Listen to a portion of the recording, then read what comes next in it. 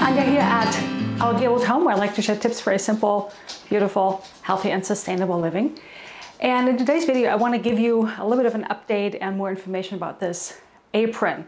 You may have seen my crossover linen apron video and downloaded the little drawing on how to make it.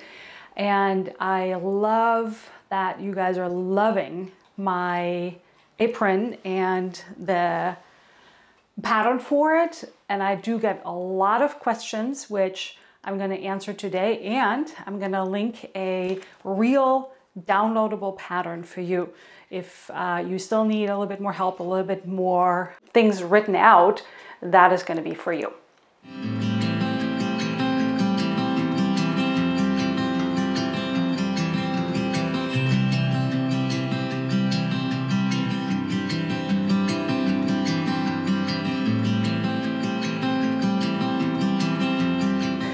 So often the question that I get is, what about the neckline?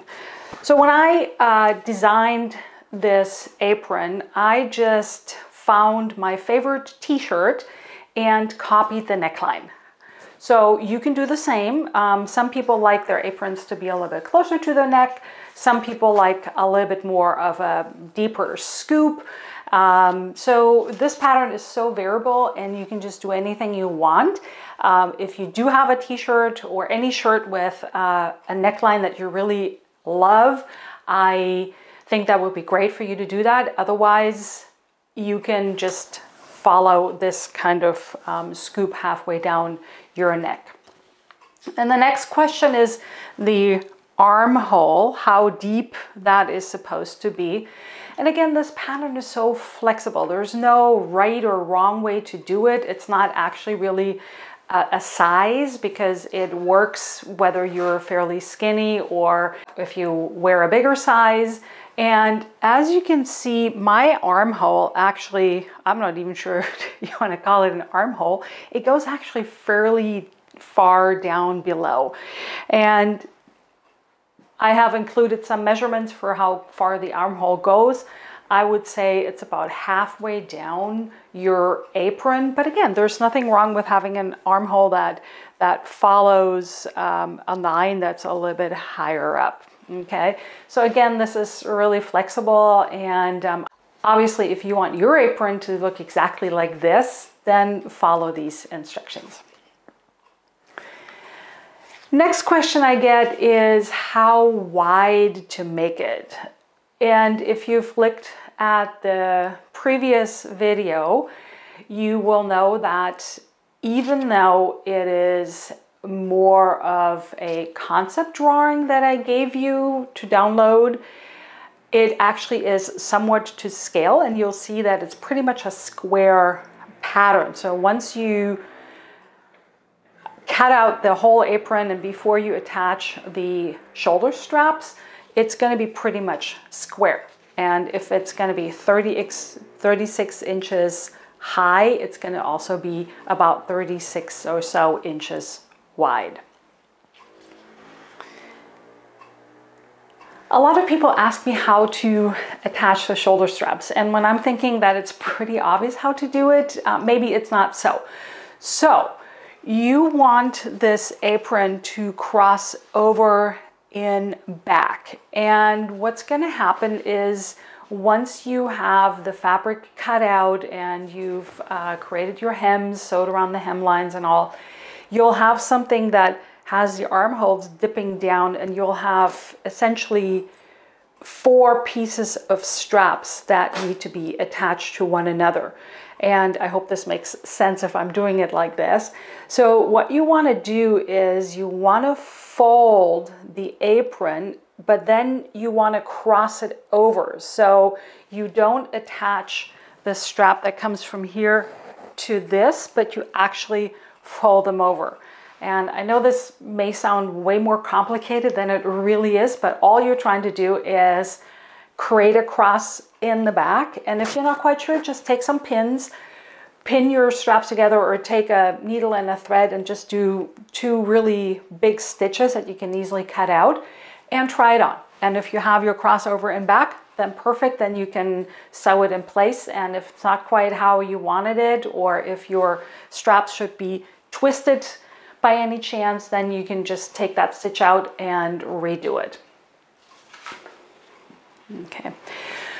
Often people ask me all sorts of questions that are a little bit harder to answer. And what I often like to tell you guys is, if you're not quite sure if your pattern comes out right, make a test apron from some leftover fabric or some cheap muslin.